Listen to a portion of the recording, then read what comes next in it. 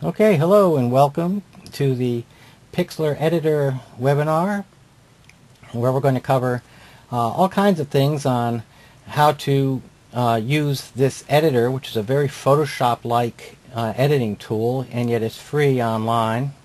You can create new images, you can open images from your computer and do things like resize them, crop them, do all those normal types of things.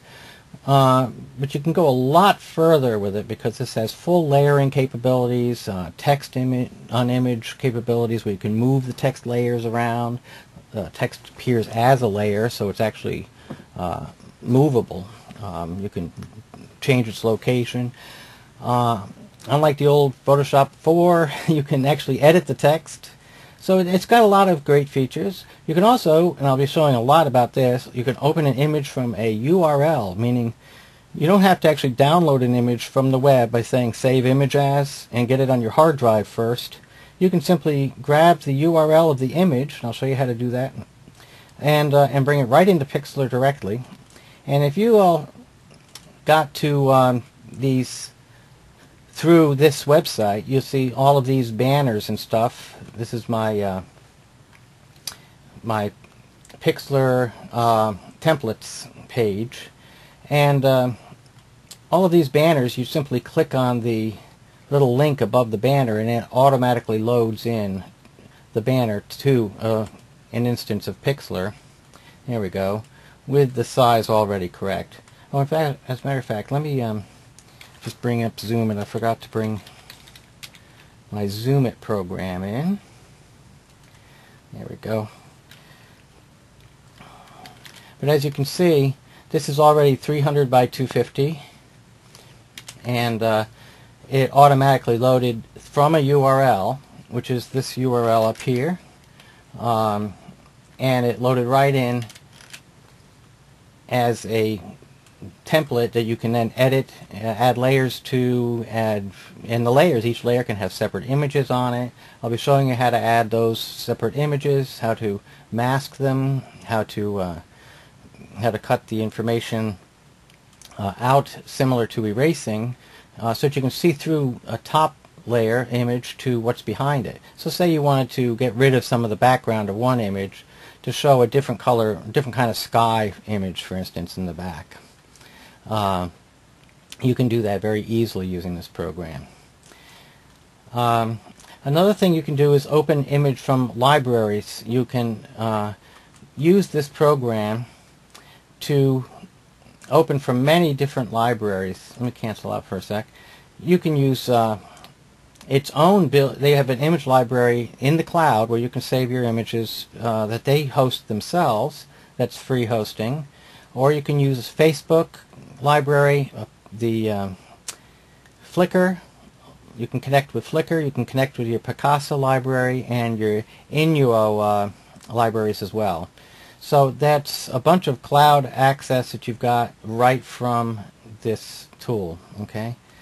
So the big deal, though, of course, is where do you get images to begin with? And so I thought, since people are just starting out and may not have a huge image library, and you're going to need some images to do things, let's open up one of these templates over here, and let's get rid of that. Let's say we make, I made a banner like this last week. We'll do a leaderboard again. It's sort of large size. That's why I can get rid of that. Okay, so let's go get us an image that we can put into this leaderboard thing to make a 728 by 90 standard leaderboard. Well, this is a standard Adwords ad size, by the way. In case you're new to all of this, this page, here I'm going to paste this link into the section there. Whoa. Let me just get this out of here. Okay. There's this link to my page is now in the chat section, so you can grab that and take a look at it. But all of these are up top. These are Google AdWords image ad formats. These are right from their own website, and they give the the basic dimensions that they want to see for Google AdWords ads if you're going to use the display network. And so when I found out about this Pixlr being able to make the clickable links that would automatically open, I said, oh my gosh, what a great use for this thing, and I created this little page. They also had the mobile image ads that they use for the display network, and that's what these different sizes are. You have, these are for iPhones and other mobile devices with full HTML browsers, as it says, and then you have these compliancy sizes, and even the Japan standard. So the way I've got it set up is you just click on the link and it opens up the template in Pixlr. I also put some WordPress things, like there's your standard WordPress banner. You know, when you start a new install of WordPress, and they have that banner with that nice picture in it of the country scene there. Well, this is the size 940 by 198. And since I used WP Local Pro from Jason Flatley, and I've got the standard images that work in there too. And I'll be adding more. If you ever want some added to this page, just email me at tbritton@gmail.com and ask for some sizes to be added to this, and I'll go ahead and throw some in. This can get as large as we want to make it. Okay? But once you do load a template in, as I was saying, you then just have nothing but blank empty space, and you've got to get something in it. So that's the next issue, is how do I get my blank empty space filled with actual image content? And there's several different places you can go for images, but I'm going to show you one great tip right off the bean that uses some features that Google will give you. Okay? And so, of course, you can just say free images and see what they show you. And we get a bunch of different things showing up here, including Stock Exchange, the leading free stock photography site. Okay, this is a great resource, and I'll put its URL in the chat box there for you right now. There it is. They have a ton of free images that they let people use, and their policy, their usage policy, is very, very free and open, and you can use this stuff for commercial use. This is a arm of Getty Images, and I think what they're trying to do, the reason Getty Images got into this, is that Getty Images is now the largest stock house of them all that sells images. And when you're actually ready to start using professional images, they're there, of course, right there, ready to sell them to you. And the nice thing about pro images is that, I mean, let's face it, they go through a jury process, and they really are pretty nice darn images. And so when you move up to that point of using better images, fine, then you'll be ready because you had these free images to practice with. Okay? This is a pretty cool image. But there's other sources. Now, I'm going to go ahead and I'm going to open another Google tab over here. Here we go. Oh, I noticed that you can't get to the advanced search from the new Google window anymore. How do you like that? Anybody ever notice that? I never seen that before. You actually have to start typing something in there to get advanced search. That's a brand new little change they just added. I wanted to show you advanced search because this is a great way to find other images. And so, as you just saw, and this is, like I said, a brand new trick that they just pulled on us, you get to advanced search to the right of the Google search. It's not on the main Google page until you start typing something in it, then it changes to this thing. This might be because I got that automatic search thing going on. But anyway, advanced search, use the ones you want to use. And let's say we want to find images of flowers. Okay? And we want them to be free. We need some free flowers because we're not ready to buy anything. We're just getting used to this, using banners and whatnot on websites, and we haven't made a huge turnover yet. Well, here's the secret place that you want to look at. It's right here at the bottom where it says date, usage rights, region, and more. Okay? And you click on that, and it opens up a place where you have usage rights. See that? And right now it's not filtered by any license. Well, we do want it filtered by license. We want to search filtered to this: free to use, share, or modify, even commercially. This allows us to use it even in a commercial website, to share or modify it, meaning we can add text to the top of it and alter it, cut it up, use portions of it, stuff like that, and use it even commercially. So that's the important differentiation that we need to say. Now, anything that Google shows us that are flowers when we do our search will have been marked as public domain, or at least free to use. There used to be everything was public domain that you would use, but now they have the new Creative Commons licenses that are different ways that people can label their copyright levels and tell people what kind of rights, what kind of usage rights they've got. Okay? So there we go. Cool. Now here we have tons and tons of flowers. I don't know why it thinks I'm in San Francisco for some reason. I must have moved recently. But obviously Wikipedia is going to have a bunch of images. Now Wikipedia is interesting because they have a lot of images, and they are mostly all in the public domain, free to use, or free to use. They also have the some that have well, you have to look. See, this is freely licensed, and you have to read what free content means on their website. You see, and this stuff is free to use, modify the content, distribute works derived from the content, and this is completely open. Okay, a completely open license. Whenever you get to an image at Wikipedia, you will see down here at the bottom, you will see what kind of usage rights you've got. You should always take a look and see which kind of usage rights are being released. But here's a whole bunch of flowers, and of course I just was using the flowers thing as an example. Here's more images for flowers, and so all of these could possibly be stretched out or use a portion thereof. Yeah, it looks like it could be used a portion.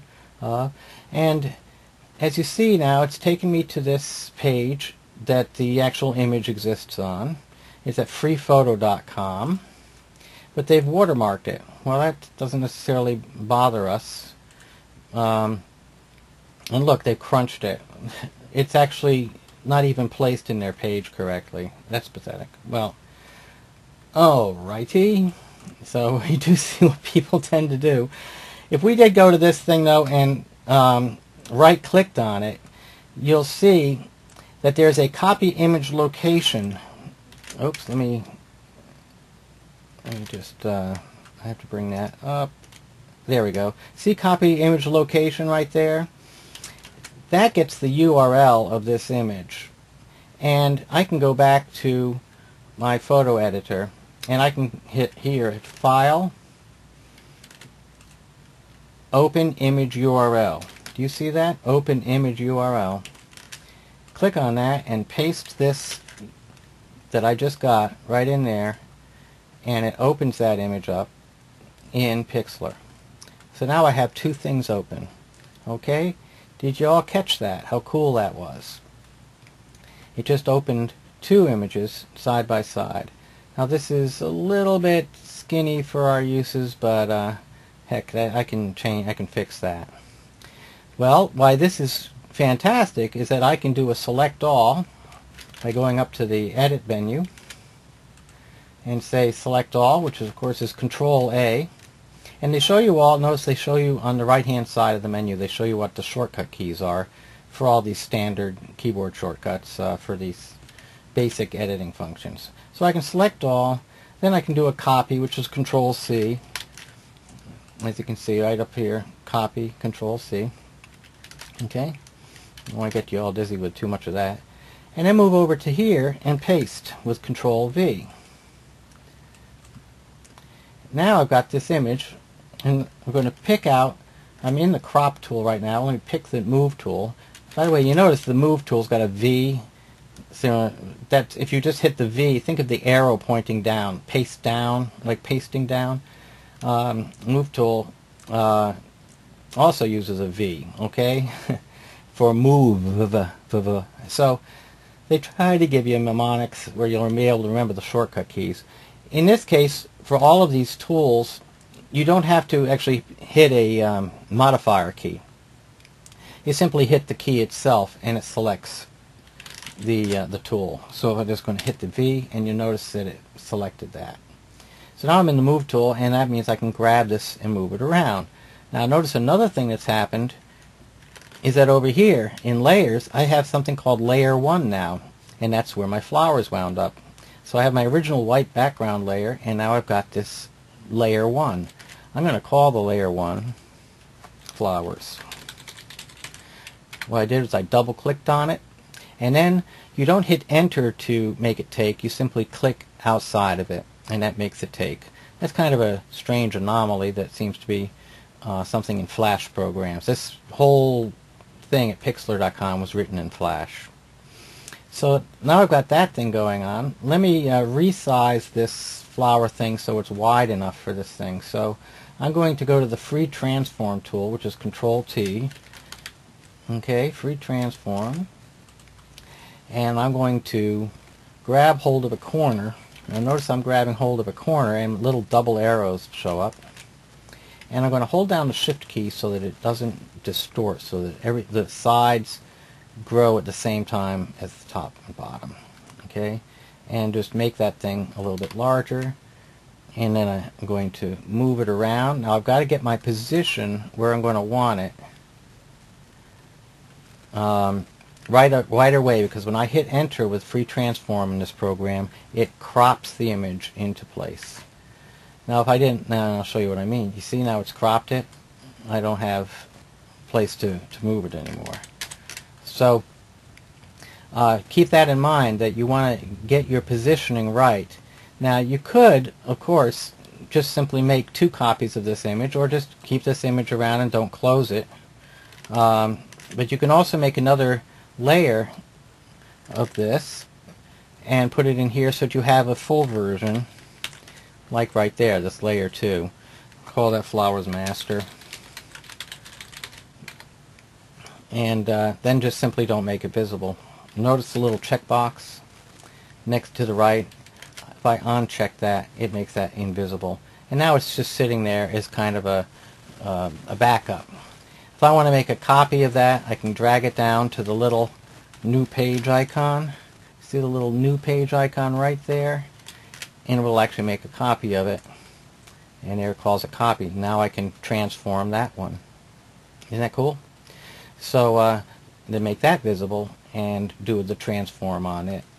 Just keep in mind, after you hit enter, after you've done a free transform, it's going to auto crop it to the size of the canvas size, or the template size. Alright, so that's why you might want to keep an extra sitting around. Another way I could have done a similar type of thing would have been to change the layer, but well, let's get back to the free images subject. We now have something sitting in here that I can actually use as a background. But back to my discourse on Google and finding Google images. Here we go. Another place that people find images, of course, is in the images section. And notice that this already knows that I had done a search previously for commercial reuse with modification. And it found similar. Now you'll always see this labeling at the top of your search when you've got it in that mode where it's filtering based on whether this thing has commercial reuse with modification. Okay, that means free to use. So you get a lot of images show up tons and tons. But one thing I found out last week, when I was starting to notice that a lot of images that I was finding were showing up in the same website. They were constantly showing up over here at Flickr. And Flickr has a section called the Commons. And these are tons of photos that are submitted by organizations such as, well, actually, I'll go show you who all. Here we are. Here's some of the participating institutions. We have tons and tons and tons of different, nonprofits and libraries and colleges that have been submitting their articles, including NASA, putting a lot of pictures in here. They've been submitting their, not articles, but their photos to this Flickr project. And here you see they have rights. You'll see a rights statement alongside any of the pictures that you find in here. And it shows that the copyright is either in the public domain because it's expired, or it was injected in the public domain for other reasons. The institution owns the copyright but is not interested in exercising control, or the institution has legal rights sufficient to authorize others to use the work without restrictions. Okay? No known copyright restrictions. That means you can use it commercially for any use. So anything you find in the Commons is open season. Okay? And so you can search the Commons, as you can see, and it will find images that are already labeled for reuse and being able to alter it. Okay? So that's pretty spectacular.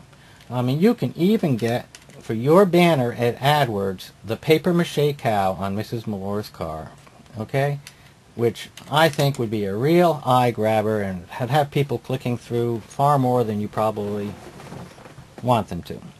Alright, so isn't that super? That's incredible, isn't it? So let me get you the link to this. Put in the question in the chat box here. There it is. I just pasted that in the chat box. It's www.flickr.com/commons. Another great place to yeah, this is fantastic. I totally agree. Definitely, Holly. Here's another great place for them is the Wikimedia. Wikimedia is Wikipedia's place where they put images that are freely usable. Okay? Do you see this? This is freely usable media files. And anyone can contribute to these pictures. And this is another incredible repository of stuff. Okay?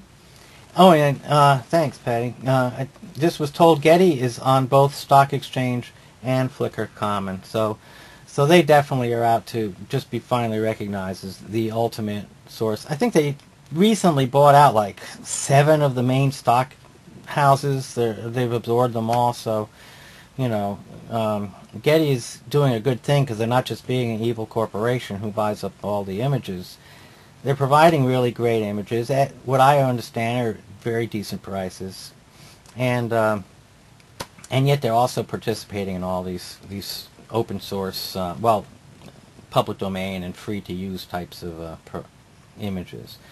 So, of course, this is Wikipedia. They have images in here that go beyond the images that are in the actual articles. Of course, if you're at Wikipedia and you see an article anywhere in Wikipedia, like flowers, well, that's where we found that one. These usually are, and if you click on them, you will find, that is an amazing photo. See, this is one that has the freely licensed media. This is a freely licensed category. So, again, And they give, here you have the permission granted to copy under the terms of this documentation license. So now again, it's always good to take a look though what the permissions are. I for the longest time assumed that the NY Public Library Digital Gallery was all public domain pictures because it's all scans out of all these old books and stuff that they've got. But no, because they scanned it, they took ownership of the pictures that they scanned, and they charge for these if you're using for commercial use, and they will come after you if they see you using them for commercial use. They are okay for the web size images are okay only for educational and research use. Otherwise, you pay pretty darn dearly for using this stuff. Okay, it's let's see. Somewhere I had, yeah, you see, low resolution files, materials downloaded may only be used for personal, educational, or research purposes. They may not be used for commercial purposes. So that was kind of a surprise. And they've got a price list in here somewhere too. I think it might be in here. But anyway, what's the difference? It's not cheap. Definitely not cheap. Okay. They basically want to sell you the TIFFs that they scanned, the full-blown TIFFs. Then you can make web images out of the TIFFs. But they're still going to sell them to you. Okay, so I was surprised. I'm going, hey, wait a minute. These are all old pictures from public domain books. I mean, these are from books and documents that way predate 1920. Aha! But that's where they got you, is that they have modified, they consider that modifying the images significantly by converting them to digital form using their scanners, you see. And so that's what they're charging you for, really, is the fact that they are now in digital format. Whereas these other folks, Flickr Commons, Wikimedia, they're not charging you for the fact that they are in digital format or have been converted. And these images are actually proclaimed to be in the public domain for whatever reasons. And again, so between those two and using the two search tools at Google with that labeling with commercial reuse for modification in here, and again, that's from advanced search. See, it looks a little bit different when you're in the image search, but you've got usage rights, return images that are labeled for commercial reuse with modification. See, so out of the choices. Okay, so that's pretty spectacular. So let's, rather than finding some flowers, let's show some other things that are always useful, like sky photos. Oftentimes you'll have an image that would look cool as a detail, but the sky looks lousy, and that would be a great place to go ahead and grab a picture of somebody else's sky and put that so you're peering through it to through your front image to a sky that's exposed in the back. And that's what masking does. It allows you to cut holes in the foreground image so that you can see an image that's behind it, like a sky. It takes a little bit of practice, and but again, the trick is to go to, you get to the image, oops, I'm going to have this, there we go, select copy image location, and that gets the URL of the image. And sometimes the images, there are copies of the images that are even bigger than the one that they're showing you. But anyway, so copy image location, and then you go into your Pixlr, go to File, Open Image URL, okay, paste in that URL, and it goes and gets it and loads it in. Okay, isn't that spectacular? So we've been finding some pretty small images lately. One thing that you can do in the Google search, if I can find where I put it, there we go, is that you can have it sort by sizes. So right now we're in any size. If I need mostly larger size pictures, then it will show you those first. Like here's a really darn big size, 1636 by 1080. These are very large, so I'd have to really shrink these down substantially to get to the size that I'm needing for my my banners, of course. Then you can go to medium, and there you wind up with a lot of more workable images for banner type things. Like there's 800 by 533. So so this is a great way to do it. You can even not even be so specific. If you're just in browsing mood and you want to kind of get inspiration, just type in free images, and you'll get a ton of stuff to give yourself some inspiration for different types of backgrounds and things like that. Now keep in mind, when you're working with things that are like display network ads, the main thing is to grab the eye with a strong image and pull them in so it'll read your text, so it'll read your offer. And with display ads, you always want them to respond to an offer so that they'll take action and investigate the offer. Usually it's a free report or a free offer, or if you're just doing branding recognition, of course, then you're putting your product in front or something like that. But the best use of display advertising using AdWords, and probably any kind of banner advertising, is to do offer style. Okay, so there you'd want the text to be important. All right, so now you got a whole ton of images. Again, always check up here, make sure you're still in the correct area, labeled for commercial reuse with modification, and you're good to go. Okay, so let's see. Oh, look at that great psychedelia. By golly.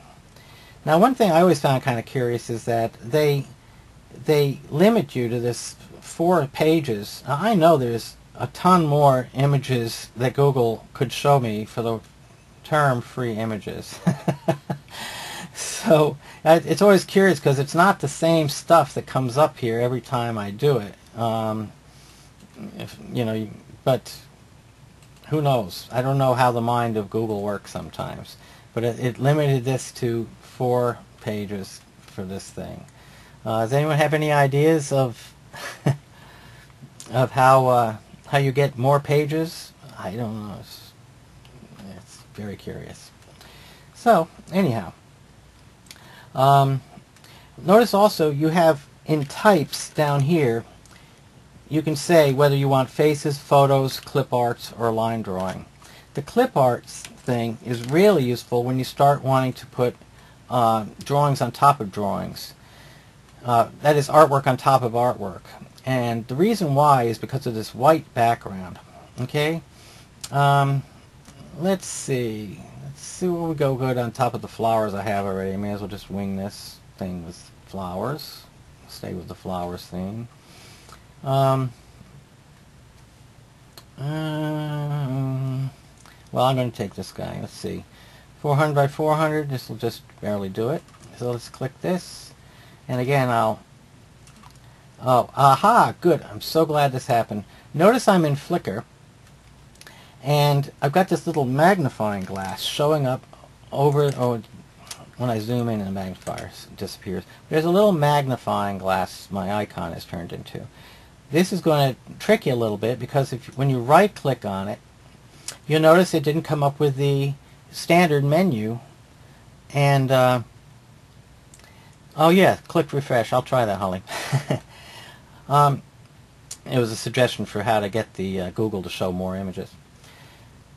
But this photo has some rights reserved, and so it's a good idea maybe to click and find out what those rights are. And here we go. You can remix. You're free to share, to remix, and make commercial use of the work. How nice. Okay, so let's go back to it again. So we say, yes, I want this image. So how do I get to it? Look, I click on it, and my right click still is showing this stuff. I click it again, it takes me back here. Here's the secret for getting images from Flickr from their new interface. Where it says View All Sizes, click on the size. Now you're in the regular interface, and you can right click and copy the image location again. Okay? I ran into this the first time I did this webinar, and I didn't expect it. And yeah, so we actually discovered it during the webinar how to get these images. So copy image location, go to your photo editor, again to open image URL, paste in your URL, and it opens it up. Okay, now this is a little bit large, of course, for putting in here. Let's do that old Control A to select all, Control C to copy, go up here and select our banner, and Control V to paste. And now I've got that in there. I can move it around. Now obviously it's way too large. I'm going to just kind of place this over on the left side of my thing. You're saying, oh, but all this white, all that white's in the way. You'll see in just a second what happens next. Now Control T to the thing. Oh, I'm still in this. One sec. There we go. Free transform. And the secret to using the free transform is to hold shift while dragging the corners. Okay? If you drag the sides, it will distort whether you have shift held or not. Okay? You see what I'm saying? So let me just hit escape to get out of that and do it again. Here we go. So hold shift and drag the corners to resize your image. And I'll put this over here, and might be a strong enough image to withstand being there on top of those strong flowers. Actually, maybe I'll flip it too. There we go. I'll put it over on this side. There we are. That's exactly what I'll do. Alrighty. When I hit enter, it takes and it becomes an image. But now, as you say, it's got this white thing. Well, this is where Pixlr is very Photoshop powerful. It has blending modes that it gives you, so you don't have to mask this image out to hide the white part. The only problem you're going to see is that the chest here of the bird is also going to be affected when I do it this way. So let me just show you what I'm talking about. When you click down here in the lower left hand corner of the layers menu, it brings up a thing that allows me to change the opacity, in other words how invisible or visible this thing is, how much you can see through it. But it also has these modes, and these modes are called blending modes in Photoshop. If I use darken, you'll see that the white completely disappears, but as I mentioned, I'm seeing through any white sections here also. Another tool you might use in regular line art that didn't have any white in the middle might be multiply, would do a similar type of thing. Multiply is attempting to show more of the bird, but it's still failing when it comes to showing the white parts of the bird. Okay, so this is when you have regular line art that's just black, like pen and ink types of things, then this trick of using the modes works fantastic. In fact, I'll even go and get another, we'll go and get another image that really is that. Here we are. Like this. Okay, click that, right click, click the medium 640, right click, copy image location, go to my editor, open image URL and paste it in, and there's my heart. Select all, Control A, Control C for copy, get it out of the way, click on my image, Control V, Control T to transform it, and way down here, transform to a smaller thing. Now this still is going to show, though, the white sections of this thing. This image is going to show through using just the blending modes. Okay? But this is perfect because it lets me show you some of the selection tools. Alright, so again, I've got that selected. I select, say, multiply, and I get the image. The white has been removed, or I could have used darken, as I said, and I'm seeing through it. Okay, I see through anywhere where it was white, anywhere where the pixels are lighter color than the background I see through. So the thing to do with these blending modes is to try them all out and see what you get when you mess around with them. Look at that, it inverted it in a strange way. Some of them will be frustrating. You'll go, well, what the heck does that do? It doesn't seem to do anything. Others will just not do what you expected them to do. All right? But the main thing with these is you've got to go through and experiment with them. And then you find out what they do and you start getting more comfortable with playing with them. All right, so, but in these two images, it's perfect examples of when you need a mask instead, when just changing the blending mode isn't going to be enough because you want to show some of the white. So I'm going to do this with the flower. With the bird. I'm going to make the bird be just in normal mode. So we better label our things here. So layer 5, we'll double click on there and call it heart, and then just click off, and it will take. Layer 4, and you notice I'm using the checkbox to show and hide things, so I know what's what. Here's my bird.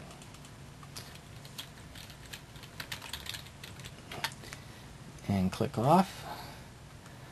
And noticing it's giving a little bit. Okay, so when you select the item that you want to change by clicking on it, and then I'm going to change its blending mode back to normal. Okay? Okay, so let's kind of zoom in on this entire affair here. So I'm going to pick the zoom tool, which of course is just hit the letter Z and it will go to the zoom tool. And make this substantially larger, fill your screen, and go in here so I can see some pixels being selected.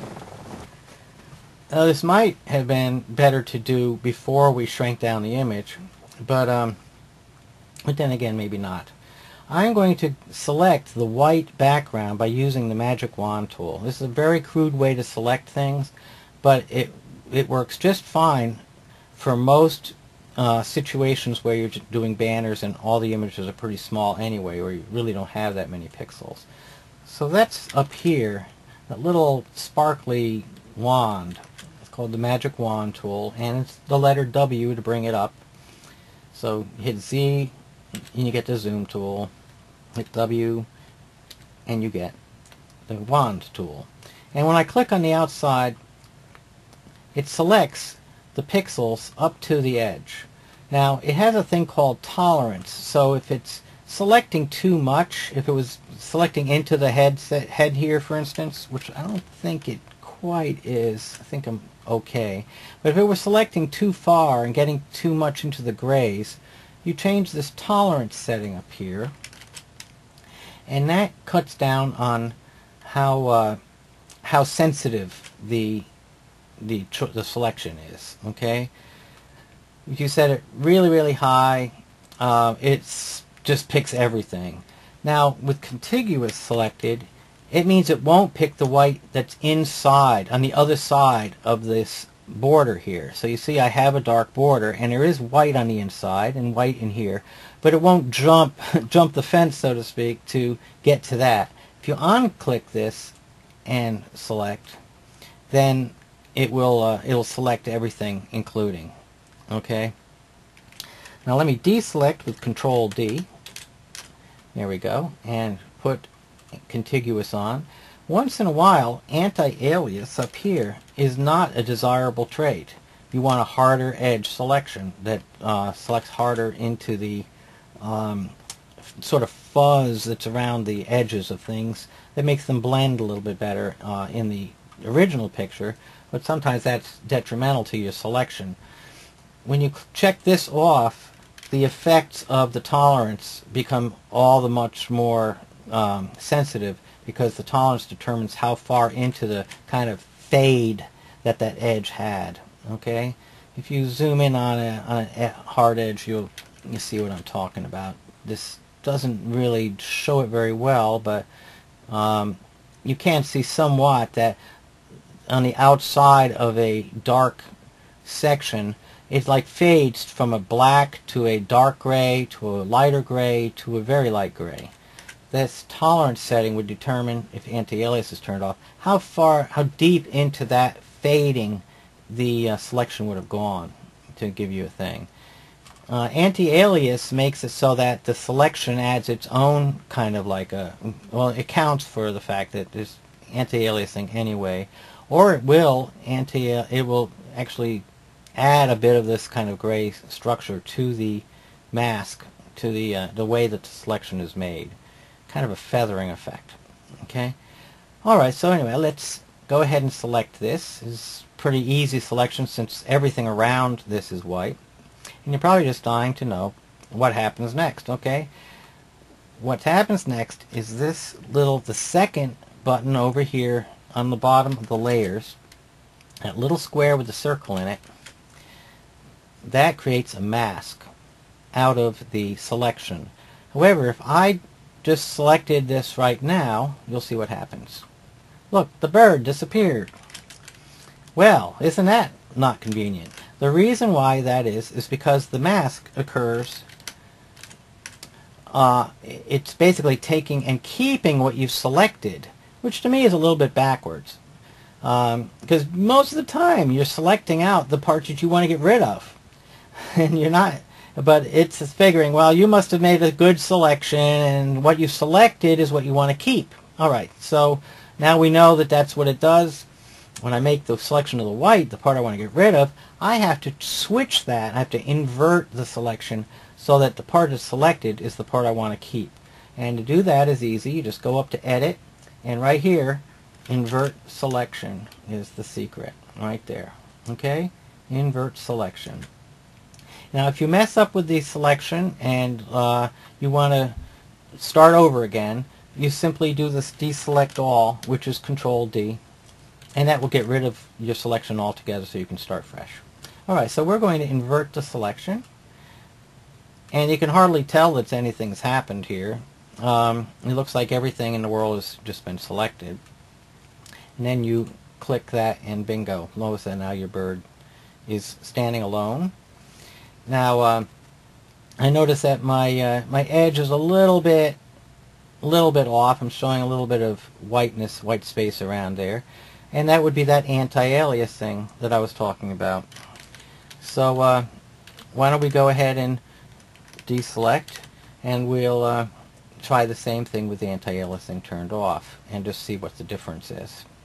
Okay, so that, go up here, make my selection, invert the selection, and make the mask. And see, it's worse because I didn't select a tolerance. See all the little white specks around the thing? I didn't select a tolerance that was adequate to dig into that. So simply would do some experimentation until it gets right. So let's see, I'll lower the tolerance a little bit down to maybe 8 and see if that makes things tighter or looser. It might be in this case that I'd want to have the anti-aliasing on. Now I'm just being picky, of course, now. Yeah, that to me, that makes things far worse. So let's stick with anti-aliasing being on. And invert the selection.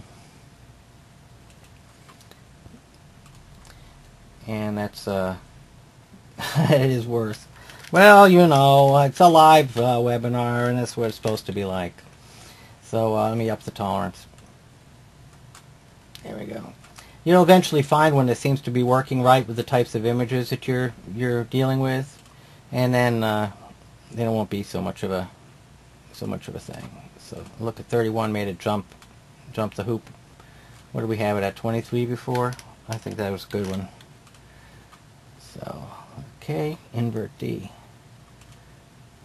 Selection and mask it. And that's going to be good enough. Heck, this is of course, we're talking about a little teeny-weeny image, and here I am being all picky about one pixel showing. Alright, so now we have, you can tell I must have been a Photoshop production guy at one time, so I'm being all, you know, like that. And so now we have it, though, where this thing, you see through it, it's the transparency has been applied by the mask. And So you see through the white. You're actually seeing through the selected portion, what used to be white, and seeing through to the background. So this will have 1,000,001 uses. In this hearts situation, a similar type of thing would have occurred, where if I wanted the white portion of the heart to be showing, put it back to normal. Again, just to go through this again, make my selection. This is a good hard edge, so it should be fine. Invert that selection, go to Edit, Invert Selection, and then add the mask. And as you see now, it's kept the white portion in the middle so that I have a clear little heart with a white in the center. Okay? Alright, so that's great. You've learned something about masking and blending modes. It would be kind of nice to get a image that actually works just fine with any blending mode. Let's see, I'm gonna skier. There's a perfect example. I used this last week. Now again, and I'm glad I came up to another Flickr image.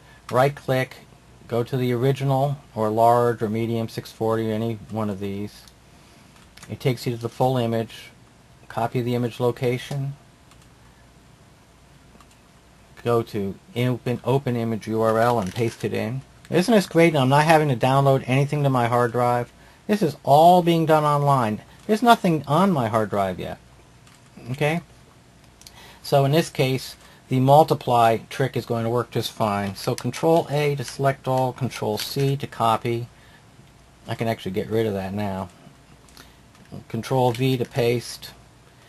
Control T to resize it. And holding Shift down and dragging a corner, I can grab hold of this thing and make it really small. Here we are. Put them up there and hit enter. And for this one, using the multiply blending mode is going to work just fine.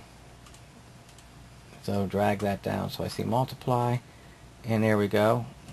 And as you see, using multiply or using darken would have also been fine in this case. Sometimes darken looks better, but as you see, since that it was fine to let the white disappear, I didn't have to use the selection.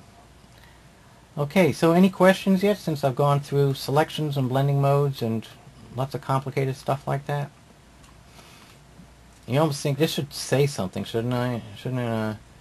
I heart skiing on Bird Mountain. It should say something like that. Okay. Now, how to change the color of the skier or the heart? That's a good question. There's a few different ways you could actually do that.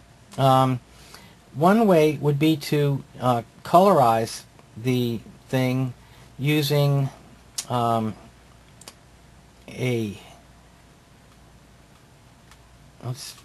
do this way. I'm going to do that to this. Let me deselect.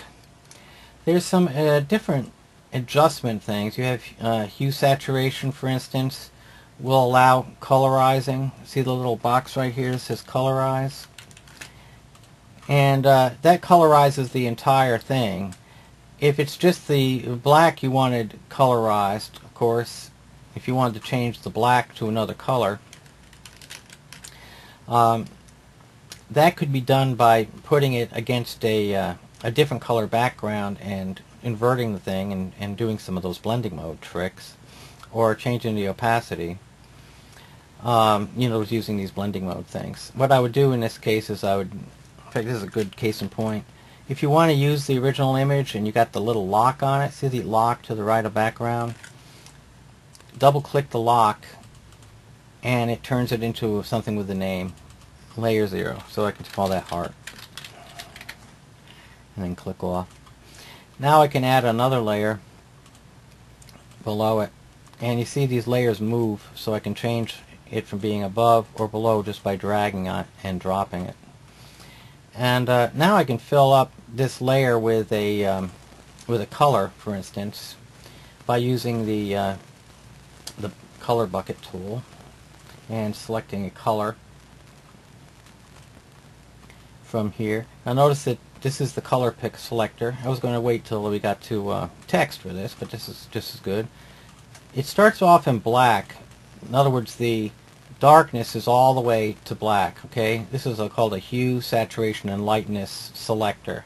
It starts off with the lightness all the way down. You drag it over to the right, and it drags the lightness and saturation up.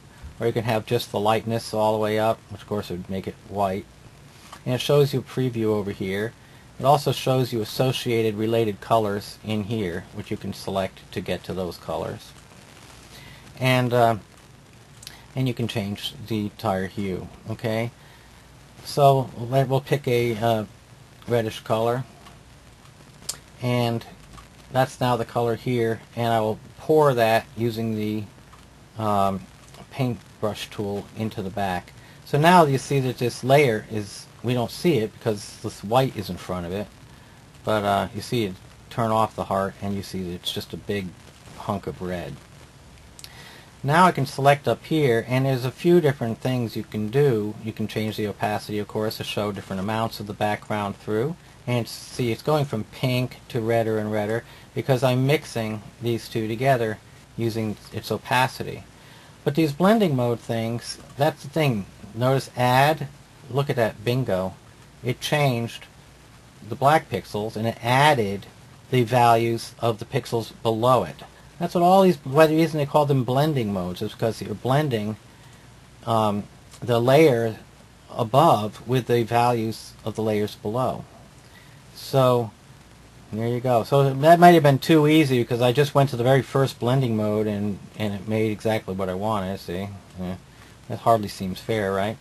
But there's other blending modes that will do various different things. Like I say, you've sometimes just got to experiment. There, the darken makes it so that the background shows through wherever the top layer is darker than the pixels behind. It makes the top layer appear. That's how darken works. Difference does this amazing thing. I don't know where it gets blue out of the combination of white and red, but that's math for you. All it's doing is doing math on the pixel values. See? Erase, of course, isn't doing anything for us in that case. Hard light makes kind of a curious, weird edged things. Invert's not it either. Layer's not it either. Lighten does similar to add, as you can see. In this case, because I'm dealing with black is why, because black is my top color. Overlay does a combination again. Screen does another similar thing to add and lighten. And then you have subtract, okay, which makes a very total difference in that it took what was black and made it red, and took what was white and made it black. Okay, so there. Now I think you've got an answer of that's how you would change some of those values. Okay, does that satisfy you? And so there's, of course, our first one being just as a matter of convenience. So, okay, so then you could take this and you could flatten this image and take it into the other one, okay? And then you could do the same thing where you select and to cut out the edge. You can, unfortunately, I didn't find an easy way to bring masked, images you've already masked into another image, into another one, just by copy and paste, but I didn't really try either. The way you would do that is you would go ahead and do what's called flattening, and flattening is done up here in the layer, and you see where it says flatten image? Flattening takes what you finally come up with, okay, what you're seeing on the screen, and it combines the two layers, flattening them into a single layer so that it's easy to copy paste and drop it in. and pretty much has to be done to switch various results from one to another. So let's go ahead and we'll do that. I'll show a flatten, and you see it's only one layer. Now I can easily do a select all, and you see the little marching ants around the edge. Copy, move to my other image, and paste. Let's go ahead and get the selection tool out and right away make our selection. Let's see. Look at that. Let me cut that right out, huh? By golly. Isn't that interesting? Now I think it may have been a big... Well, actually, I'm not sure what to do in this case. Because it only made the selection seemingly to the bottom here. Let me just find something out. Yeah, sure enough. Okay, undo. This is the magic of undo. By the way, you have tons of undos. There is a history box here. And you can undo simply by scrolling up to the point that you want to undo to and hitting the thing you want to undo to. Okay, that you want to go back to. So, so let's just get rid of the wand tool for now. I'm going to go ahead and resize with transform. Apparently, one big difference between this and Photoshop is that it does not allow the the selection to go outside the bounds of the canvas, whereas Photoshop throws in a little thing called Big Canvas that they've been doing since I think CS. That would have worked on the entire image, even though it's not visible in this window where the canvas is. But this doesn't. It only works on what's actually visible in the canvas. Okay. Now this, of course, is a case in point. I could have. In fact, let me just go ahead and get rid of this layer. Oh, you get rid of a layer, by the way, by dragging it to the trash. See a little trash can, or just by selecting the layer and hitting the trash can. But a lot of people love dragging to the trash, so they made that viable where it's still possible in Photoshop.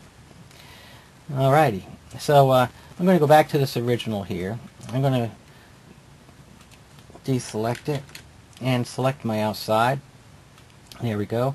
Go ahead and invert the selection and make a mask. Now I've got this mask here, okay? And you then do what's called apply the mask.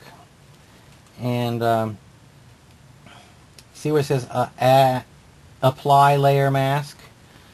When you apply the layer mask, notice the little checkerboards? Those are transparent pixels. Now, if you save this as a JPEG, the transparency would go away and this would turn white because JPEG doesn't support transparency. GIF files, GIF files, they do support it. So do the new PNG files, which I'm so glad have become a growing standard. PNG. They support this transparency, so even after I saved it as a PNG, it would keep the transparency, so I could use this in any image, any website, and it would have a nice clean edge. So PNG and GIF files. For our purposes, wanting to bring this into here, I did this because I wanted you to see how I could flatten the image, create a mask, and then select all and copy, go over to my other and paste it. And look at that, lo and behold, oops, select, move, V for move, there we go. And lo and behold, look at that, it's transparency copies over. So you want to do that kind of maneuver, I would recommend. And I was really thinking I should have done that even when I showed you my original bird. Is work on the original first, get it so that it's already masked and with transparency. Now again, the steps for that are, let me go through that. Let's do some major undoing here. Yes, we'll go back before I merge the layers. So I had done my paint bucket tool to make layer 1 red, and that's below. I changed the blending mode to add on the upper one to get this red heart. Then I go in and I make a selection around the outside. Now if I wanted to select out the inside pixels too, that's where you would take off the contiguous checkbox. So let me just deselect and show you that. And you see now it's selected all things that are white. Okay? We'll go ahead with that one for fun and giggles here. And now I've selected it. I make my mask. Oh, no, I don't. Hold it. Nobody stopped me. Nobody stopped me. We got to flatten first. So under Layer, again, that's where you go to Apply, Layer, Mask. No, we want Flatten first. Right? Flatten Image. There we go. So Flatten Image makes it into one image. Select with Contiguous turned off. We'll select all the white inside and out. Now I go ahead and invert the selection because I don't want to show the white. I want to show the red. And that doesn't have a shortcut key, by the way. And then make my mask. Okay, so now I've got a mask. I go ahead up to Layer, Apply, Layer, Mask. And now it's flattened and it's got the red part with transparency so that you'll see through. Now I select all with Control A, copy with Control C, go back to here. Oh, I don't need that. There we go. Deselect, deselect. Here we go. Back to my move tool. There we go. Paste. And there we have it all selected. So now I get my transform tool out, drag the corners by holding the shift key till it's sized. Now this doesn't work so great on this image because I don't have any really light areas for it to work on, but it was mostly for illustration. I wanted you to see the idea. Okay, so where should I put it? Where should I put it? That's good enough. There we are. And by the way, you can tweak, you can move things around using the arrow keys. When you have the move tool selected, the arrow keys up, down, left, and right all work. Okay? Alrighty. So now you've seen how to work on something, how to get transparency so that you've applied an actual layer mask. Now this is really great advanced stuff that you guys are taking in, and you will have the recording later on, and because I know you'll be wanting to review all of this stuff, and but I'll have that recording up and I'll email you as it comes. And if you don't see it coming up quick enough, or you didn't get the email, just email me at tbritton@gmail.com, and I'll make sure you get it. Okay. But fortunately, that's good reason for giving your email when you register for these things. All right, let's move on to text. Let me save. You know what? Let's go ahead. I'm going to save this image since I worked so hard on it. I'm going to say yes. And the reason I'm doing that is I want you to see how the Pixlr library works. Now, notice it came up at Pixlr library and it's asking me to sign in. Well, you haven't signed in yet, so click right here where it says sign up to Pixlr. Now, I wouldn't put masters here. I would get a copy to your hard drive and to a couple other locations, but the power of having this is that you've got a copy up there in the cloud. I don't know, the reason I don't want to depend on anybody who's got cloud storage right now is they could be overwhelmed or they could be crashed someday. I don't know how redundant their storage is, or even if Pixlr will still be around next year. You just never know. It's the internet. So the best thing to do is just play it safe. But while they're there, look, you can sign up to Pixlr. You simply put in your name, email, password, and repeat the password, and it creates an account for you. Bingo, just like that. So let me just go here. So I'm going to go ahead and sign in.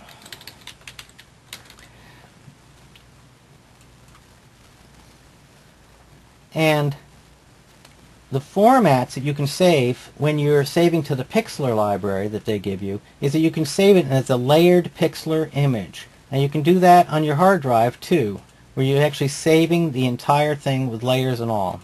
Okay, to give you an idea of why that's so valuable is, oh, I went to close it without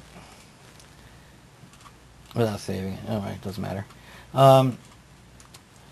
The reason that's so valuable is to say I want to save this thing as we're doing it right now. Good Lord, I can't wait.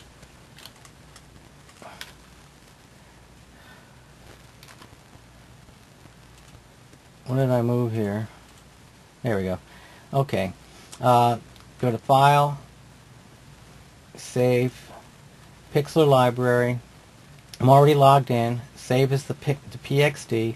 So now I've got all my layers intact so that I can come back to this and reuse any of these layers anytime or whatever. So I'll call this the flower example.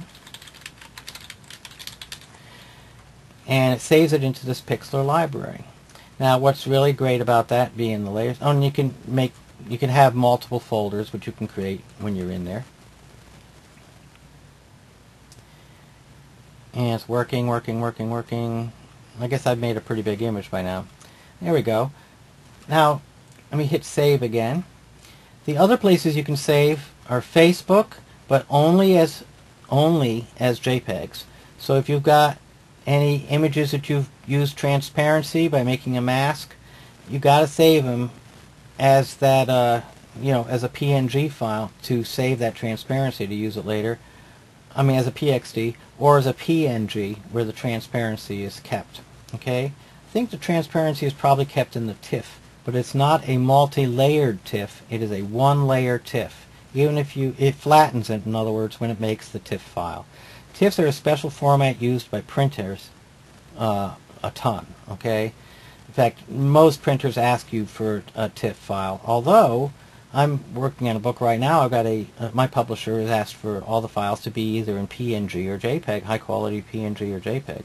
I was surprised because I used to teach printing and everything had to be TIFF back, just 5 years ago. But anyhow, so if you want the transparency, you have to save it to your Pixlr library or to your hard drive. Imeo is another place that lets you save PNGs to save transparency.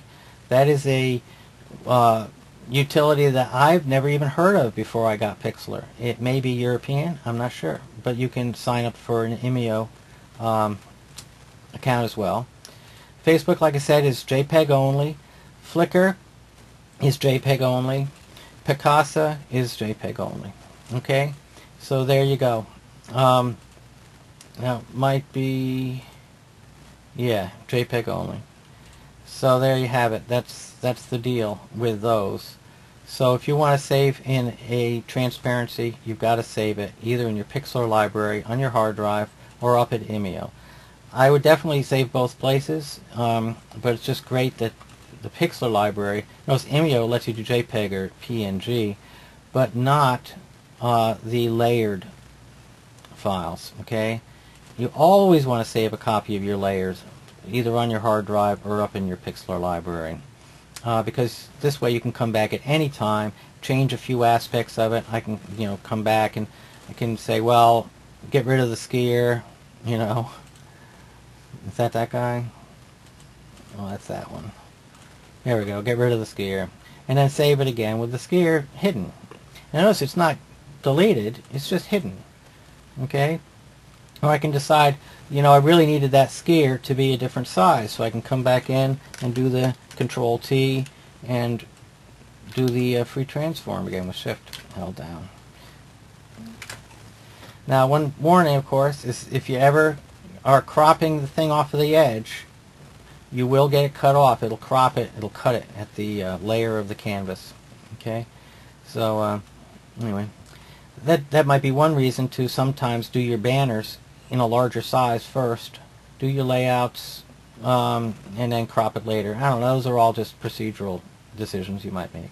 But let's get to text. What do you say? Have we done enough with image manipulating? We have to get to text, but quick. So that's the little A down here, the type tool. And the type tool you get to with the T. You just hit T and it lights up. So no control or anything like that, just hit the letter on the keyboard and it comes up with the type tool. When you click on the type tool and you have it selected, you see you get an I bar,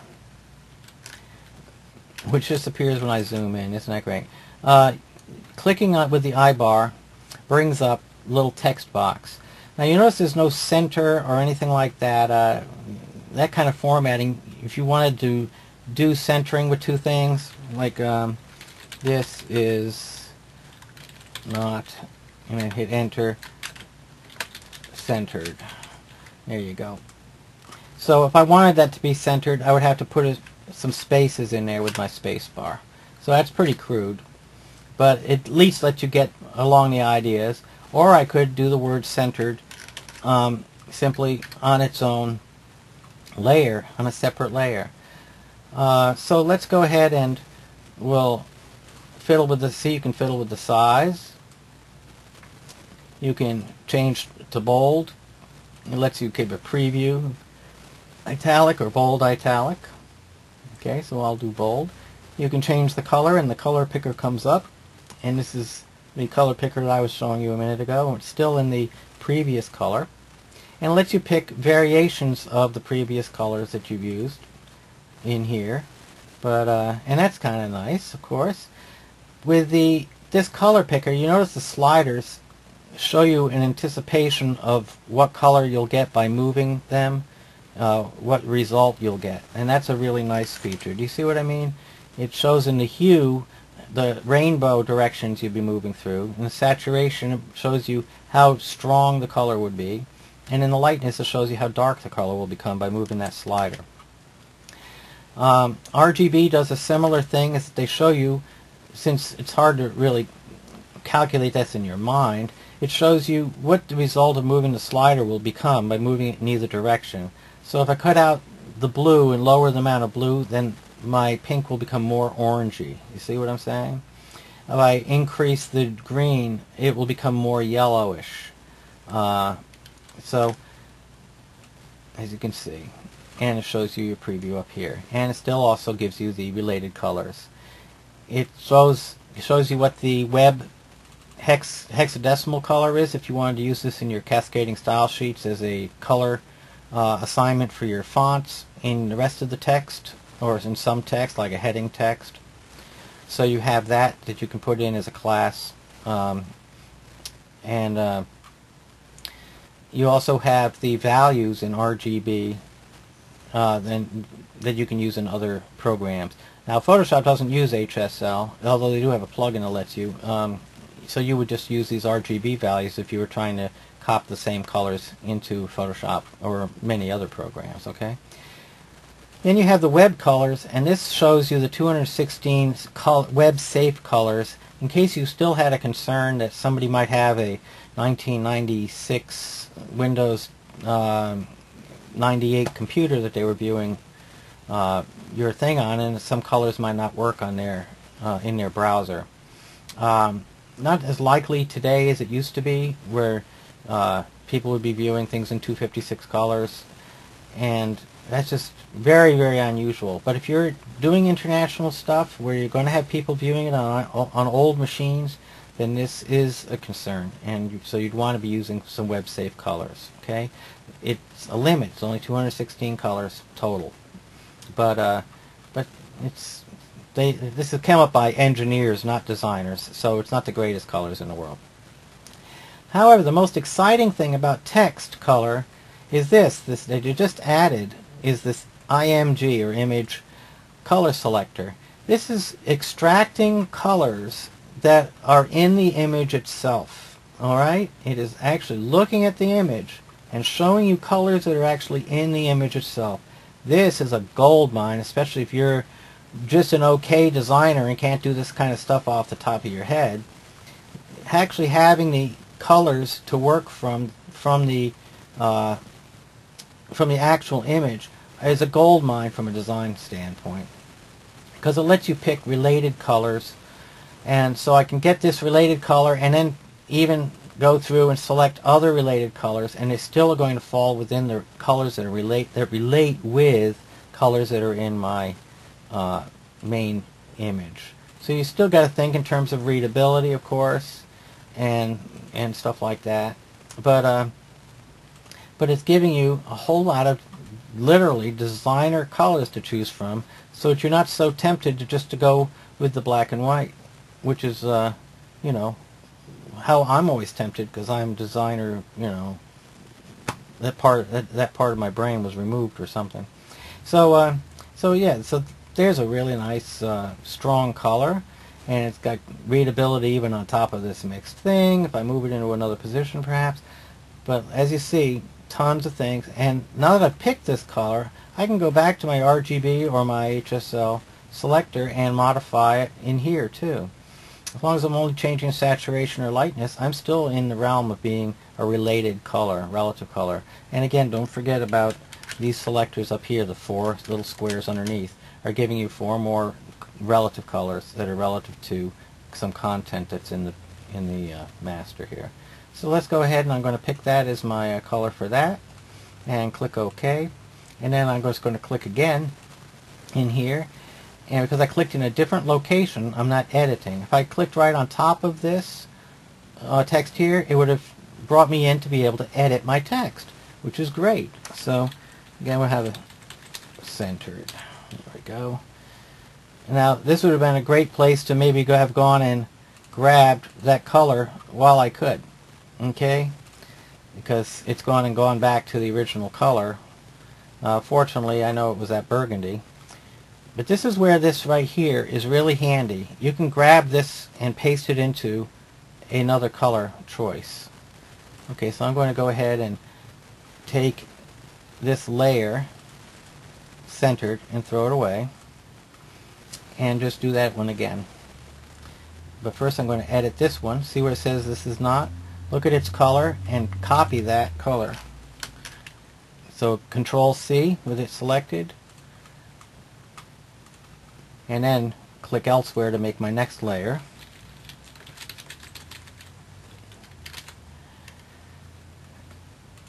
And select that, paste in that code, and bingo, I'm golden. Okay, make that bold, italic. And now it's not centered, so I get my move tool and I move it into position anywhere I want. Okay? Okay, now there are so many fonts available to us, it's not even funny. Let me go back to the selection tool and select this. Pretty much, I'm not sure exactly how this is going to work across computers, but you have so many fonts. This is every font I've got on my computer, apparently, is available to me. Or these ones that they've got up there, I don't know. I have so many fonts, I have no idea even what I've got. This might be fonts that they're offering you. I see that, look at that, that italic is coming off the edge. I don't know what that's about. I'd have to put in a space to show the side of the D. But that's proper italic treatments anyway. Whenever you italicize, you always italicize the following space as well. Okay? Did you know that? You always italicize the space at the end of the word so that these extenders don't get chopped off, or they don't butt up into the word that's next to them. Okay? So you always italicize the last letter and the space that's right after. So if you're just typing in here, that's what I'm saying, you just add a space to the end, and that makes it so it's large enough. I'm glad that happened, because I wouldn't have thought to mention that. Okay, now you might be saying, well, okay, that's still not the greatest readability here, Terry. You know, what are you're going to leave it like that? I can't even read it. So it's not the greatest ad copy either, I'm sure. But let's go in and play around with another cool feature. See, I didn't cover this little box called Layer Styles yet. And that little box is going to make this thing completely change, because there's where you have your drop shadow, inner shadow, bevel, outer glow, and inner glow possibilities. What you do is you select the one that you want, and you see it's adding drop shadow, and I click on the word drop shadow to bring up its options. Okay? So here I can control the opacity of my drop shadow, I can control my color, and again I still have that color saved so I can paste it in there again. And I drop the opacity of it so it's not full strength, you see. It's the same color. I can change the distance, and one kind of cool thing is to make the distance be 0 and then change the size, and you get this fuzz effect, and that's just kind of cool. You can, since you can make these various colors, you can make kind of a glowing effect similar to an outer glow just by using the drop shadow effect. And and of course you've got your angle and all that kind of stuff too. So let's here we go. So you see the angle changes where it exists, where it's coming from in terms of that. So that's one way to make the lettering stand out against the background. Another way is to use the outer glow. You would pick a color that's lighter, of course, and it would have to be substantially lighter in this case, I think. Alright, and we have it. Oh, it doesn't give you a preview when you're picking the color, apparently. No, it doesn't. I have to pick my color and then hit OK and see it. But as you see, it puts an outer glow, like an outlining around the edge. You can change how much it is, and this really keeps your text being visible and readable. Because remember, the whole point of this exercise is to have interesting graphics that are going to pull your eye in. But for sure, it's got the text is what it's all about. Okay? So I can change my opacity, I can change my hardness, which changes how diffused the glow is, and the size, of course, changes how big it's circulated. Okay? And then you get your colors. Alright? Now again, notice this says use. I'm still staying in this image color picker because it's great. I can still pick from among pictures, colors that are relative to the entire image. So I'm not just making kind of a guess at what might be a nice color. I'm actually picking relative colors. So from a designer standpoint, I'm really being high-end from a designer standpoint, because this would normally be done by using swatch books and comparison charts and all this kind of tools that people that are in design would have. Here I got it right there, showing what the relative colors are, and I can even go further and select colors from within that are still relative. Okay. Inner glow does a similar type of thing, but on the inside it's not as useful, but it's great for some applications. And bevel makes it have a beveled look and can also be useful sometimes. You can change the direction of the bevel so that it looks like it's protruding or coming out of the page. That's if I'm doing an inner, or I can do an outer bevel or a full bevel. So that's pretty darn fancy for free, won't you think? And I can change the highlights colors. And again, it doesn't give me a preview. I have to select the color and go in. Give me my shadows colors. Let's pick a dark purple. And change my angles, as I said. So you see how that works? Pretty neat, huh? Okay, so that's how you make your text stand out. So let's do the same thing with this one. Pick this is not, and notice it does fill in the layer. It tells you what you typed in there, so it makes it easy to identify which is which. So again, we pick on that. We're going to just going to add on outer glow to this one. Click on the word outer glow to bring up the editor. Click on the color and bring up a color that would be good. I'll go with a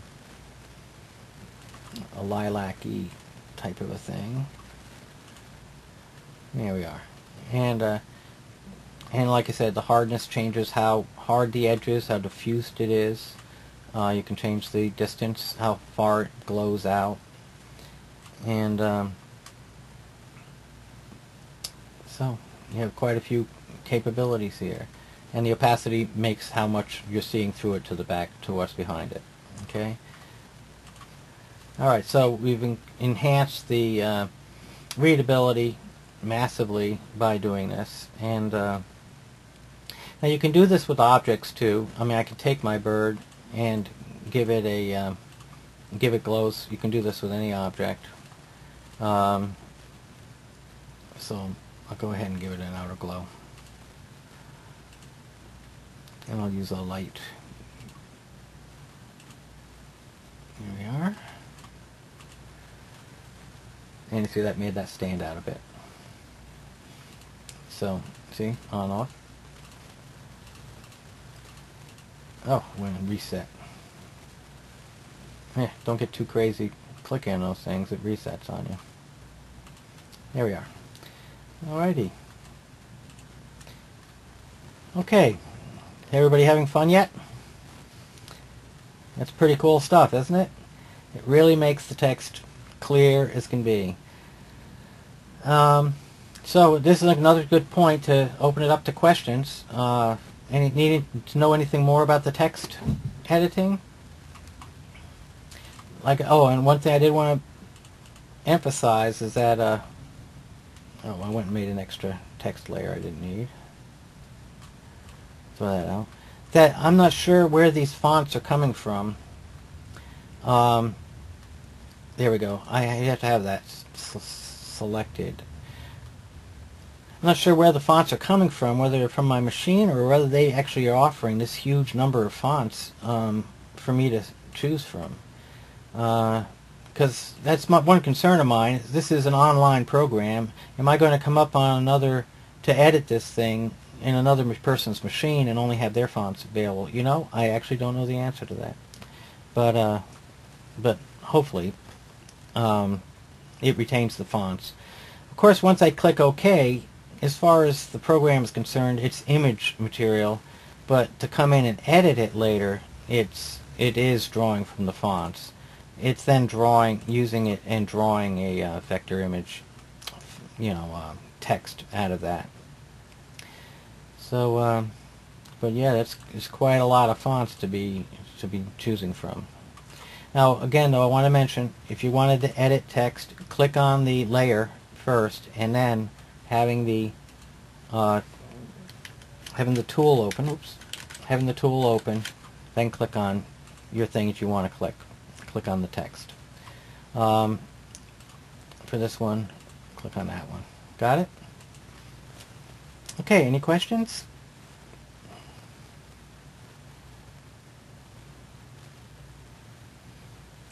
Nobody's got a single question? I figured your brains would be... Yeah, I could probably fry eggs on your brains by now. It looks like we got some happiness going on around here. Alright, now I do want to go on and mention that we've just scratched the surface of this program. Let me go ahead and save this image in my Pixlr library as a layer. Here we go. And this program has a full venue of filters, including some filters I've never even heard of before. Glamour Glow is popular with some people in the text community. I was advised that I would like it. I'm not. Since I already have a glow on there, it's probably not visible. Let's see.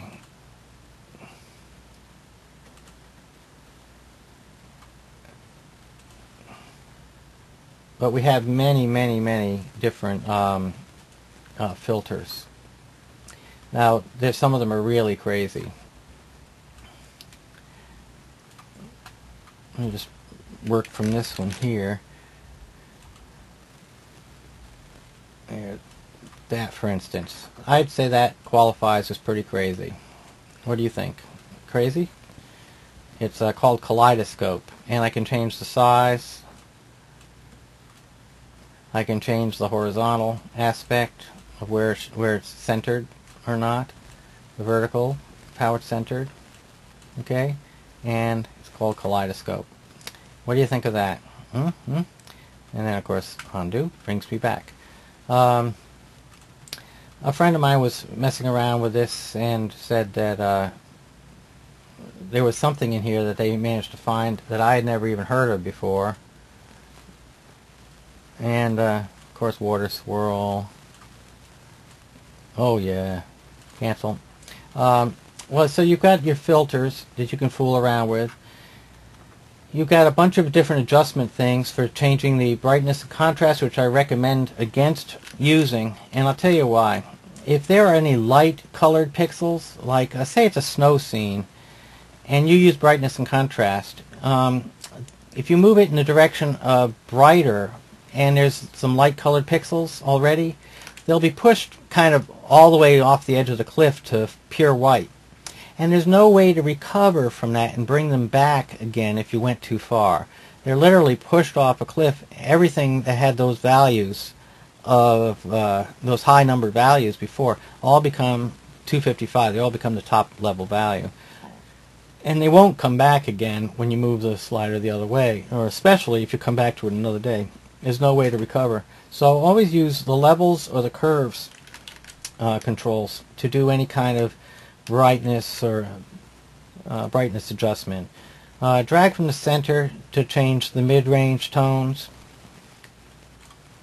Push up the top to change the light, just the whites. But you see, I'm leaving the very top one alone, so I'm never pushing anything off of the edge. I'm leaving the very brightest pixels alone, so nothing ever becomes totally destroyed. That's the point. Same thing with the darks. These darker colors are a subtle darkness. If I used the brightness contrast to darken or to make more contrast, it could push the darks off the edge and they'll never be recoverable again. The best way to get more contrast in a picture is to just make this curve steeper, okay, and that will accomplish the same effect.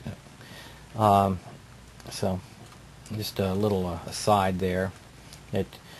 Some people also will just drag the bottom one across. So let me go ahead and hit cancel and show you that again. So it's under adjustment, curves, and in that case you would drag the bottom one over here, though I wouldn't, but some people would, and the top one over there.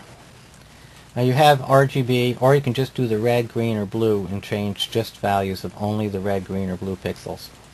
That's useful when you're doing color correcting. If you've got a color cast, then you can get rid of it using this tool. Say you've got a blue cast in everything, or a reddish cast in everything, you can use that.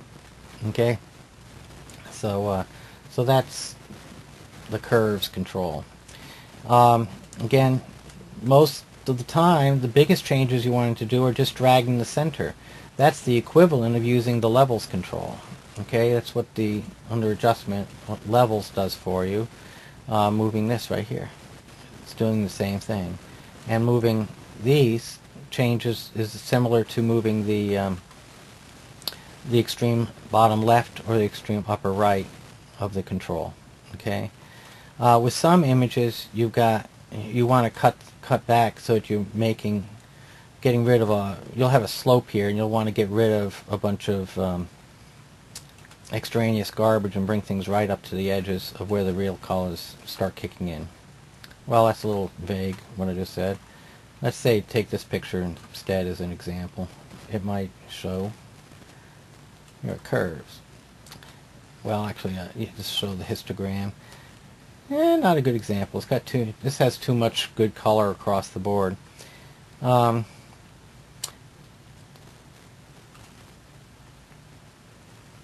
Levels. Yeah, you see how this has color across the board, so it's all kind of up there. You'll have some images that dip off rather radically way over here, so it'll be white from this point here all the way to the left, or it'll be white from this point here all the way to the right. That's meaning that it's usually a grayish kind of a picture that doesn't have a lot of contrast. The equivalent of making the curve steeper would be to move this thing up to the edge of where the mountain, the edge of the mountain was, and adding contrast this way would be to this, pulling in this direction.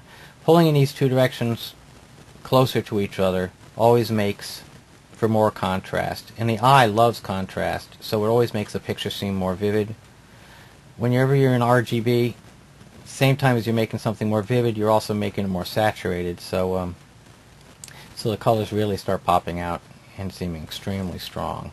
As you can see right there, I'm making the colors really, really powerful there. It's probably much too powerful. And the center one is called the gamma, and that's also affecting your contrast. It's changing where it considers the grays to be. So this is really good for making a picture that was just okay, but had a little bit of grayishness to it, really come out and pop. You got so your levels control is easy, and your curves control is just another interface for very similar types of changes, except that it's as if you had more of these sliders positioned at different locations, because you can click on any part of that line and drag it around. Output levels you typically don't have to worry about unless you're going to print and it's coming out too dark in your prints. But since we're doing all web work, this isn't much of an issue. If you were getting too many darks, you could pull back the output level so your blacks weren't as black, weren't becoming clogged up, or you could pull in your whites if you weren't getting a good printed white, if the dots were disappearing because they were too darn small. That's why they have that. But it's amazing that they would have something as really nice and high-end as this, a very Photoshop type of a thing, in a free online program. That's just incredible to me. Just again to illustrate, the curves is as if each time I click on a spot, it's as if I added a new handle to that levels control. See what I'm saying? So I can have as many as I want. You can also select white point, black point, and midpoint using these little eyedroppers. That's something to go into and play with sometime, but you'll get some amazing results just using that. So if you want to change the contrast, like I said, use the levels control and pull these end ones in towards each other to increase the contrast. Or my favorite way is to go to the curves control, and without changing these top extreme ones so I don't ever lose any blacks, move this one in so it's a little higher, and move this one in so it's a little lower, getting an S curve as we call it, where you're still going through the same center point, but I've increased the steepness of this curve, and that makes for higher contrast without destroying any pixels or blowing out any of the extreme whites or the darkest blacks. Okay? Cool. So heck, I'm going to leave that the way that is. Now this isn't a what they call non-destructive change. So what I just did actually was done to the master. You can, however, do the equivalent of a non-destructive change.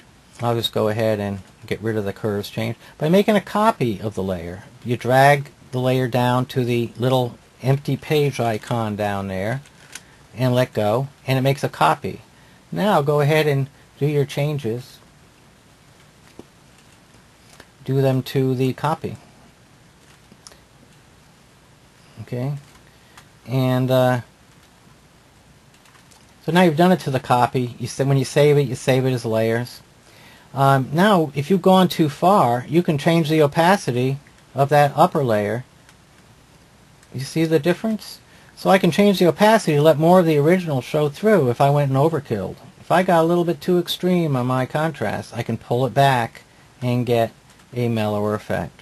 Alright? So that's another great reason for always doing these types of adjustments on a copy, is because I can overdo it and then pull back on the effect using the opacity slider as I mix these two together. Okay, so any questions? We're coming up on 2 hours now. I don't mind hanging around though if you got questions.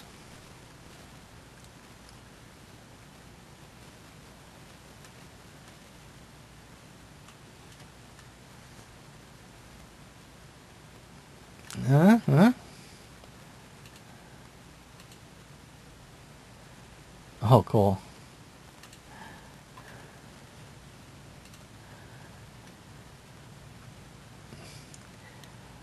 Okay, I've just been asked for my Twitter ID. It's easy. It's Terry Britton.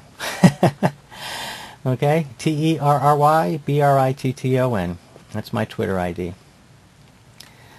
And the website is terrybritton.com, so that's easy to get to.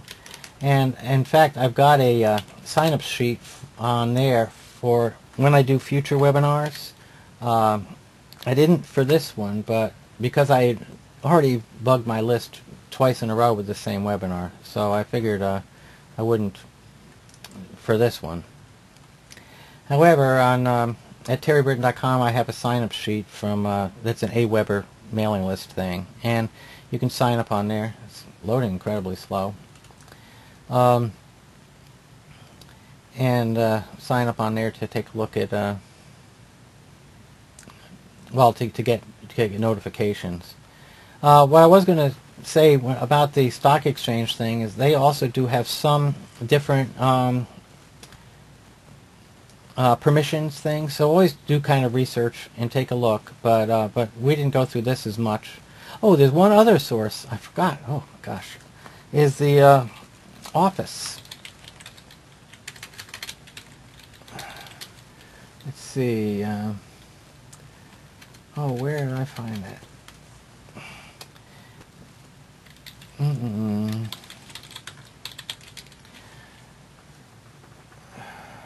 Does anybody remember the Office link for Microsoft Office? There it is. Here we go. Here we go. At Microsoft Office, they've got a images link. So let me throw that in here. This is mostly clip art from like the 90s. But they have some nice stuff, and you see that they do mask some of these things. They put them in white backgrounds. So, and so like I say, you don't have to download it. This is already 879 by 750. They tell you what the size is. The fact that it's up here means I can use it. I just do the old thing, copy image location, go to my photo editor, open image URL, and paste it in. And I wind up with a already white background thing here that I can easily make a selection of. This one I'm having to be a little more subtle because the tolerance. Oh, I got contiguous on. One second. Turn off contiguous because I only want the outside to be selected. It's still dipping into the lakes area and into here because I've got such a high tolerance. It's a good example of that. Let's turn down my tolerance. I think it's turned down. Yeah, turn it down. See, it's only going into here, still a little bit high. So let me deselect again and go a little lower. Down to 10 or so. Yeah, okay, now it didn't select into those grays, you see. It's left a little bit of pixels out here. Now I can hold down, you can hold down Shift and keep clicking around and try to get rid of the extra little dancing pixels when you have the tolerance set too high. You got to get right on them to get rid of them. But usually it's not so desperate. Or you can select the lasso tool and draw a circle around the little offending thing with the Shift held down. As you hold the Shift down, you'll notice that you've got, let me see if I can zoom in on that. No, I can't. When you get the Shift held down, you get minus or plus, depending on what's happening with the selection. So Shift makes it a little plus. Hold the Shift and the Control down makes it a minus, so it's actually removing content from the selection. And so I'm adding to the selection when I do this little number like I did right here. That adds to the selection and gets rid of that. I can subtract from the selection by holding down the Control also, Shift and Control, and that would actually subtract content. Like, see, it would make a hole in there. That's a way of making donuts out of things. Okay? And undo, if you make a mistake, simply undo, and we'll undo your last selection. Okay. So this is a perfect candidate. We'll have to go ahead and do Edit, Invert Selection. Because remember, what the mask is going to show is going to reveal what's actually selected. And then I simply go up here. And I cannot hit, by the way, you notice it's in background mode with a little lock. I've got to unlock it by double-clicking that. And now I can make a layer mask. Now it's beautifully transparent. I just go up here again to Edit. To Layer and apply the layer mask, and I wind up with my transparency. So now I can select all, copy, move to my next thing, and paste, and there it is with the transparency. Okay. Now there are ways that I'll probably do in the future, a bunch of little short tricks types of videos, there's ways to make this selection a little bit tighter and tighten up on the mask. It just goes beyond the scope of this. There's a few different approaches I can take, and I'm just not sure which approach I should take in this program. I know how I would do it in Photoshop, but I'm not sure how I would do it in this program. But there would be ways of softening the edge so my selection edge wasn't a hard selection. The anti-alias does some of that, but there's other things I could do, including using Gaussian blur and stuff like that on the mask. But that's for another time. All right, so yes, I did say I could use Gaussian blur on the mask. Let's see, make that yeah, apply layer mask, deselect all. There we go. So there's my add layer mask. You can actually see, you can select either of these. The one that's red is the one that's being edited. So if I've got the little E there, then I'm editing the picture part. But if I click here and I have the little E there, you notice it's kind of a green color United States silhouette. That's the actual part that's making everything work. And you can actually make that kind of fuzzy, or you can select it itself and further refine it. You can add Gaussian blur. You can do all kinds of things, because it's actually image content that's making that making the mask work. It's actually an image.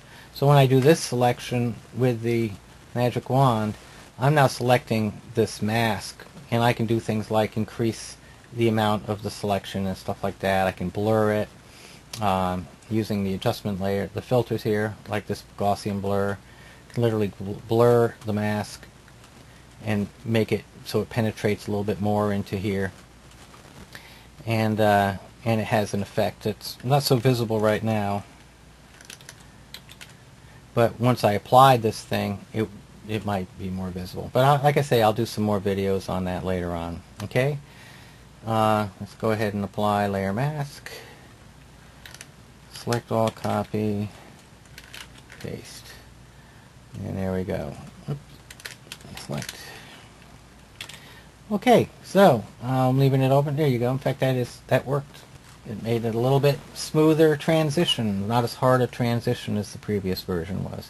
And all I did was select the outside of the mask and blur it a little bit, and so it penetrated into the white. Okay, so any last questions? It looks like I've satisfied everybody's needs in spades, so everybody's feeling fulfilled? Okay, you're welcome, Phil. All right, well, great. It's been a good session. I'm really glad you all came, and we certainly covered a heck of a lot. I will be, like I say, I'll have this all posted up on YouTube, and we'll share the link with you all. And I've got one from last week that covered pretty much the same material. I'm still on the fence whether to put that one up also. It might be just too much redundancy. Plus, besides, this is a 2-hour webinar, you know. And but we really covered a lot of good stuff on this one, and I think this will probably be the one that goes up on YouTube. So I'll be sending you that link. I'll work on that tonight and get it uploaded. Okay. All right. Well, thanks a lot for coming, and look for this in your email, and always get in touch with me again at tbritton@gmail.com. And I see, oh, look at that, I've got an internal server error. Huh. And my site is apparently having some dead zone issues. Go to my website and sign up for the newsletter, the mailing list. I don't really send out a newsletter per se, but when I do webinars or if anything really special has happened on the website, I'll notify people that something's happened through that thing, and if something really cool comes my way, I'll share it. Okay, I haven't gone so far as to use it for marketing yet or anything like that, but even if I did, it would only be something I was totally crazy about. So worry not, I'll never stuff people's mailboxes with junk. Alright, so take care and stay in touch, really. Let me know how this all was working for you, and send me emails, and or make comments at the YouTube page when you go to watch it and things like that. Okay? Have a good afternoon, and go practice now. Bye-bye.